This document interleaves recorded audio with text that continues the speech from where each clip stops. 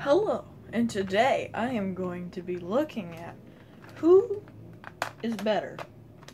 Obviously, it's Master System versus NES. The guns. The light phaser or the zapper? Which is better? So the first thing I'm going to look at is, well, how comfortable it is. This isn't very comfortable, especially with this grip here. It doesn't feel very well. Yeah, there. So, I don't know, and I don't like the trigger as much. It's kind of a weird trigger. But this, you can hear this a lot more, and this feels a lot more powerful, because you got the power, Nintendo power. So, on which one's more comfortable? Definitely the zapper. Even says Nintendo Zapper. Now I'm going to be looking at which one looks better. And if you had the orange zapper, obviously this one. No one likes the orange zapper. But the gray zapper, going to see how it compares. Looking at it, my opinion is that, I don't know, the light phaser looks like something more in a RoboCop movie. This looks more like a assassin's gun. Kind of long at the end. I like the zapper a lot better. I think it looks a lot cooler. On the side it says Nintendo Zapper. Even though Sega's light phaser does look pretty cool.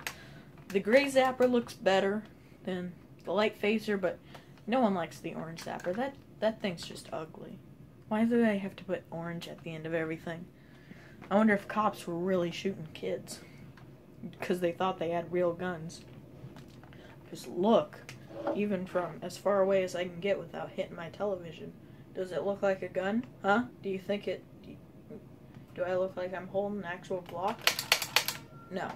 So, now, the zapper is one in just about everything, but now I'm going to look at which one works better. I don't have a Master System, which it might seem weird that I'm doing this video, even though I don't have a Master System. But let me tell you, the games I've seen for this do not look good. The games I've seen for this, the light phaser, I do not like. The graphics aren't good. The graphics are not good. They just don't look impressive. It's weird because I'm pretty sure the Master System came out definitely around the same time as the NES, but I think it might have come out after it. So why doesn't it have better graphics?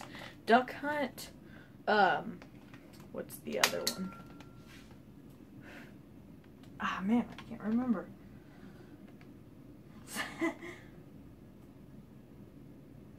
I can't remember it. Hogan's Alley. That is very good. Hogan's Alley. What's the other? Operation Wolf, Duck Hunt. Those are really good games. I mean, even shooting the barrels in Hogan's Alley, trying to make them go up into the level thing. That is just fun. That is just really, really fun. So, I think that the zapper is definitely better because from what I've heard, it works better. Works a lot better. This thing is unresponsive. It breaks easier. Graphics are terrible, which is weird because a lot of Master System games actually look fairly well. But I heard the graphics don't look good on this. Well, I didn't hear. I actually saw them and they don't look good. Not as good as the zapper. Nintendo Zapper looks a lot sharper, I think. So, light phaser versus the zapper. I think the zapper wins.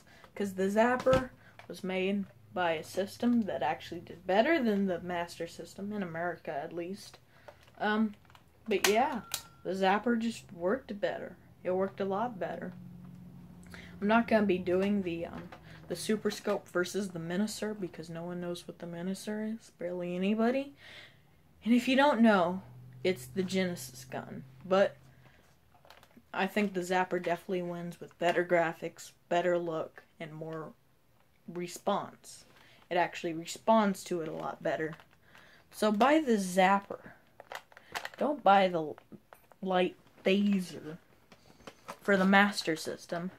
And another thing, you're a lot more likely to have a Nintendo than a Master System if you're in America. So, thank you for watching my zapper versus the light phaser. I hope you enjoyed it, and you should also look at some of my other versus videos.